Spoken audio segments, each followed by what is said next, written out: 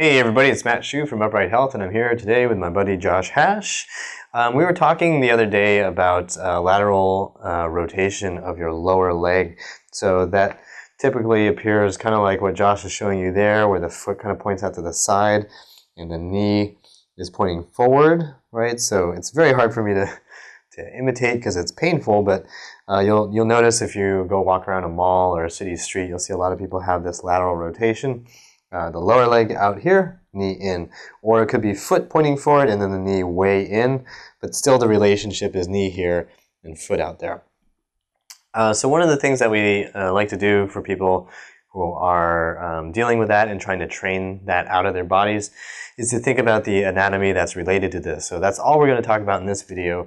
If you want a stretch that you can do, there's a video that we'll put up here that we have done in the past for the real quick stretch for the lateral hamstrings so that you can help try to deal with this. But we wanted to talk about the anatomy in this video so you can really see it and play with it yourself. So Josh is sitting down, and you can do this at home, and he's got his hand basically right on the back lateral side of his thigh, right where the lateral hamstrings insert, or right where they kind of get to their end point as they insert down on the lower leg.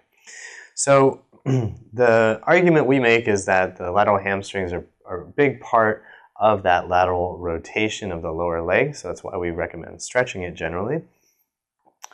So what you can do to kind of see whether or not we are talking completely out of our butts is to sit down, put your hands there, and then rotate the leg laterally. And so what you'll feel is the lateral hamstrings contracting to help you with this lateral rotation of the lower leg. So this is just a quick little test for you to kind of see how this muscle is related to the lateral rotation, a little bit of a confirmation. And it could be possible that maybe for you it's not the biggest issue. There are other things that can cause you some lateral rotation, but this is a big deal for most people. The lateral hamstrings often just get so tense and so stiff and cranky that they just keep your lower leg into that laterally rotated position. So give this a try, play around with it, and see what you learn from it. And remember that pain sucks. Life shouldn't.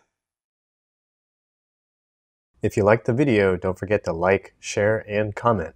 And don't forget to subscribe.